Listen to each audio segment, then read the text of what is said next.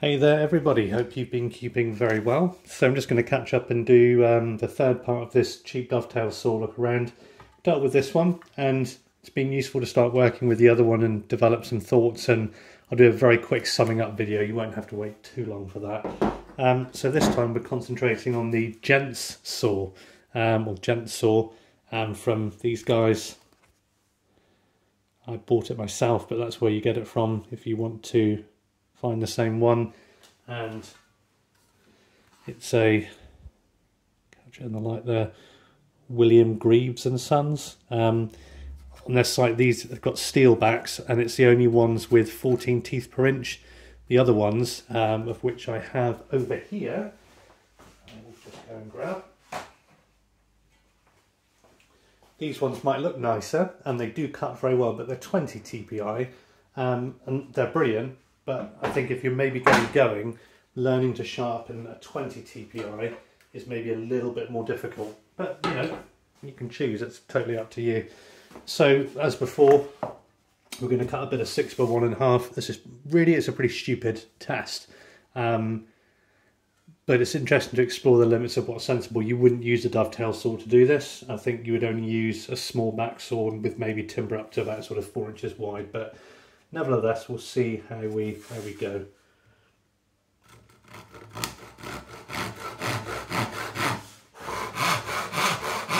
And you can imagine using this, it's much lighter than the Spear & Jackson because you don't have that heavy brass back.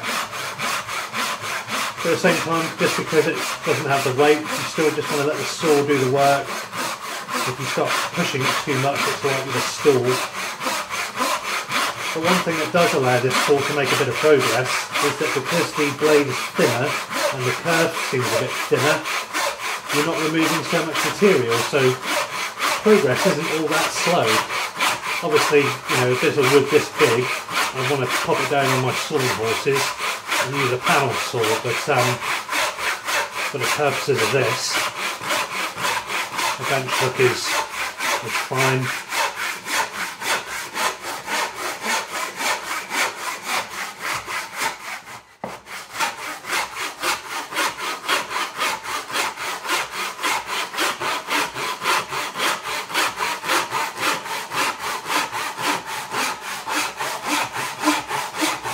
Stimulating stuff, eh? So in a pinch, I could do this. I'm not sure I'd want to.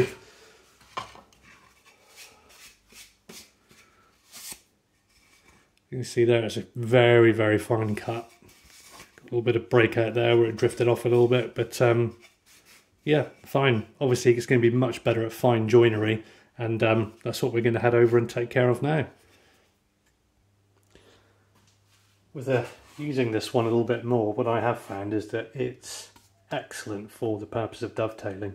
I don't want to go into too much about the summing up, but I think the Spear & Jackson is a bit more of an all-rounder, but this one is very good for dovetailing. This is 3/4 inch board. You know, I think you could go up to things which are 1 inch in common work, right down to 1/2 inch and thinner, 1/4 inch if you're doing some really nice fine draw sides or boxes. But yeah, it's pretty good.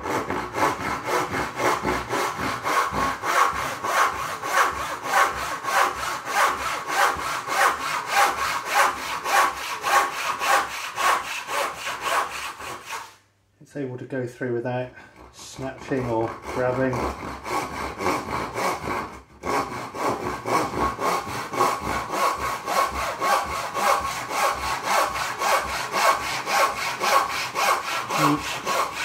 It can be tempting to push any saw a bit too hard, but most of the time you just got to use a little bit of pressure, and it's mainly just working it backwards and forwards.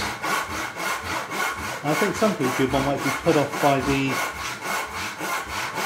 just the handle on these, the turned handle. They might think it's not quite as comfortable, but it's no different than holding a chisel, and it's still sensibly designed. It goes down the palm, finger down by the side. I don't find it too difficult to use. Yes, I think, you know, those lovely handles you see on traditional saws and the more expensive versions you can get today. They're brilliant, but that's not to say you can't get some very good results with this.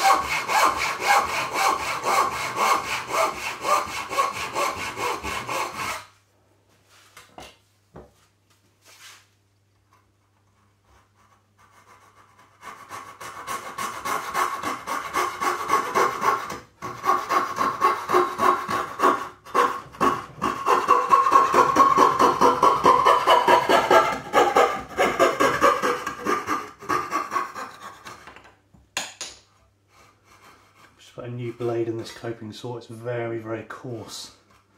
Got a lot of bite to it.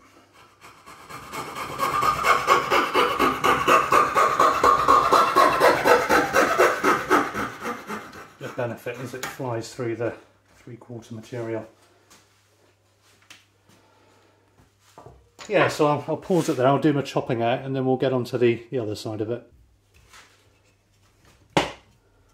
I've just saved you the boredom there of watching somebody chop out the waste. I guess if you're interested, you can take a look. I'm certainly thick stock like 3/4. I don't try and make it perfect inside. All I do is try and hit my baselines nice and accurate, and then if just undercut a touch, because it's not a show surface, so I don't personally see the need to make that really flat. It will come up accurately on the shoulders. That's a bit more important.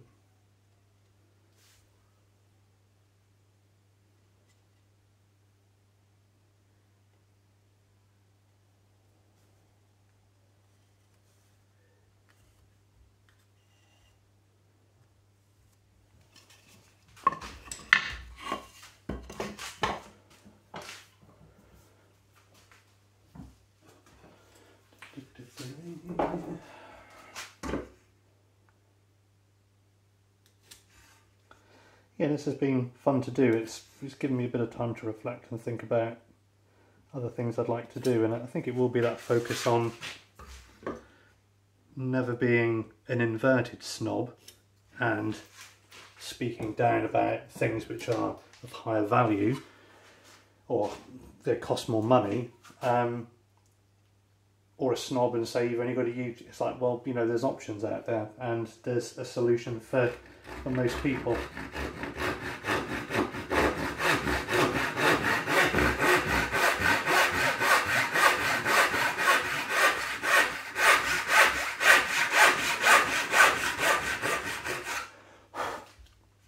One thing you do, I think, have to be with this is it's less forgiving than Spear and Jackson because it doesn't leave such a whack and break curve.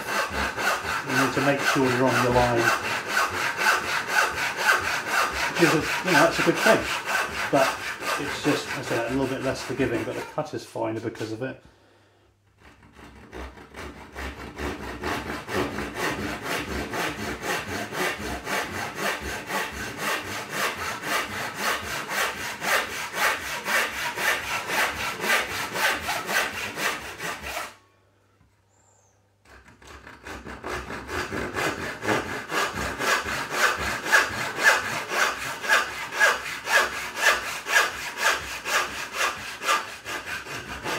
I might, just when we finish up, do some speed cuts and an off cut, so you can see if you do those slightly misleading things where it's you push a saw, how quickly it will cut.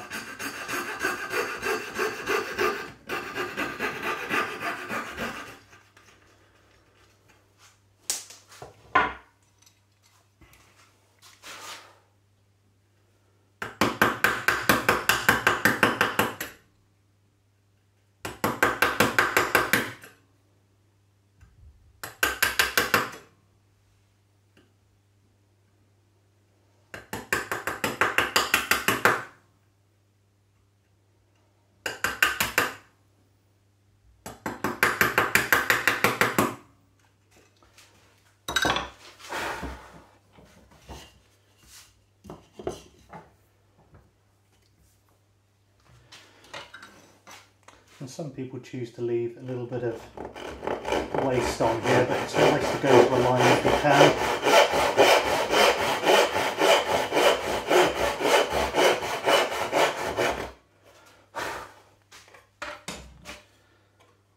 bit of guff left in the corner.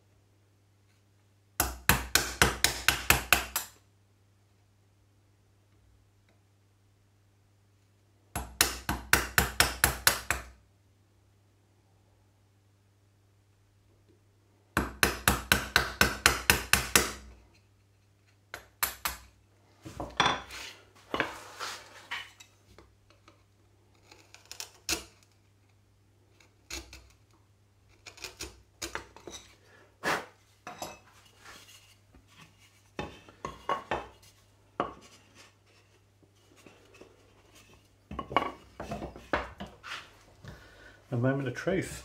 Will it actually fit? Who knows? I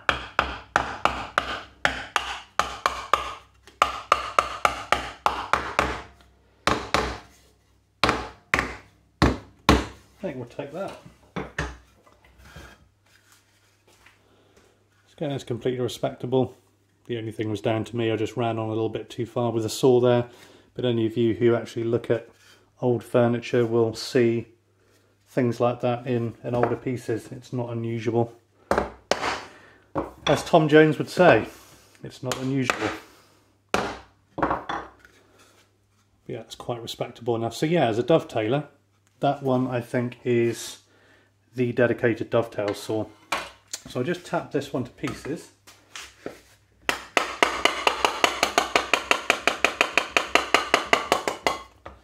And just give you the benefit of seeing, say, almost things that are a bit silly, speed cuts, because you don't ever, in my mind, that's fine. Let the saw do its job.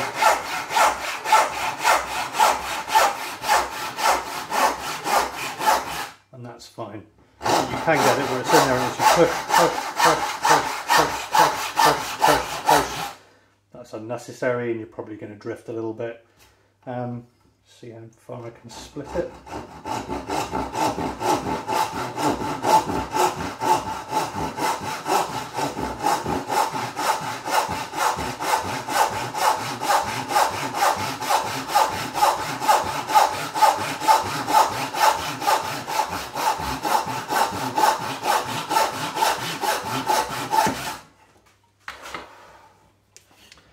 I think that's worth mentioning. I think you'll probably pick it up here. Is you can see there just that little wafer just in there. That's just where I ran the saw really close to the other curve. So that's how accurate this one can be. It's literally just a wafer of timber left in there.